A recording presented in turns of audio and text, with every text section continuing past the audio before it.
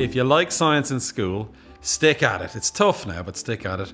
Follow your passion. Go to university, do science in university, and off you will go. You'll have a fantastic career. And if you make a discovery, it's the biggest thrill of all because you found something nobody else has seen. You need to be creative to be a scientist. You get an idea.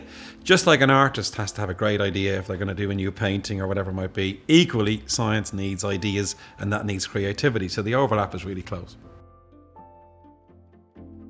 The biggest myth is that it's just like a flu, and it's not. It's a very serious disease. So vaccines are not harmful is the bottom line, really. Every health agency in the world says vaccinate your children. Every single one, you know. So the hope is people will listen and vaccinate.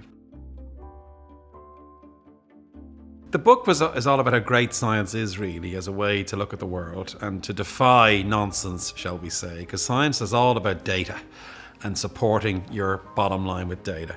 And it would have been a boring title like Science is Great.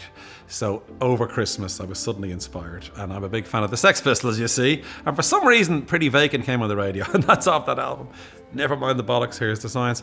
And I mocked up the cover. I put never mind, I got the actual Sex Pistols cover and I had science instead of Sex Pistols. The publisher, I thought they'd say no. They said yes, it's great. So that really impressed me. They were going to go with it, you know. 2020 so far? That's a tough question. I read, I hate to say this for the umpteenth time, a great book about the Beatles, which is my passion. There was a biography of Paul McCartney by Philip Norman that I loved because I'm a big fan of the Beatles. And he dug into the Beatles in a book called Shout, and then he apologised to McCartney with this book on McCartney.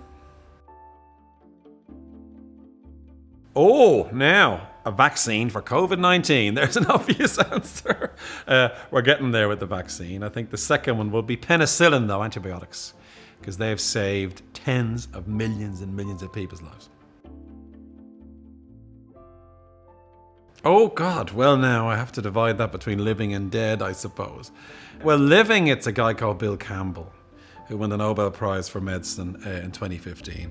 He discovered a drug. He was working with a drug company called Merck, and this drug treats parasitic infections. Now, it was mainly for veterinary use, like things like roundworm and sheep and so on.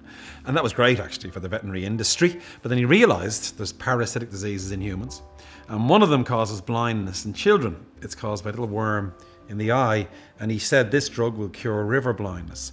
Did a trial, fantastic, it worked, convinced Merck to give the drug away for free. That man from Donegal has stopped millions of children going blind. I mean, there is a great achievement in life, isn't it, for heaven's sake? So he's my hero.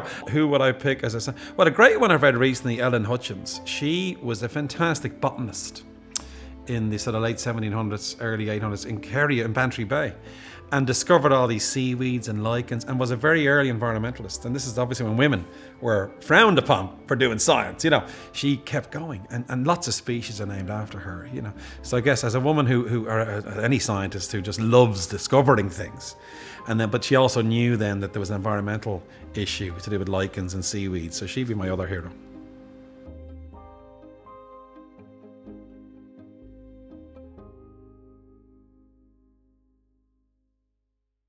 This feature is brought to you by Creative Ireland in partnership with RTÉ, supporting the arts, supporting artists, supporting us.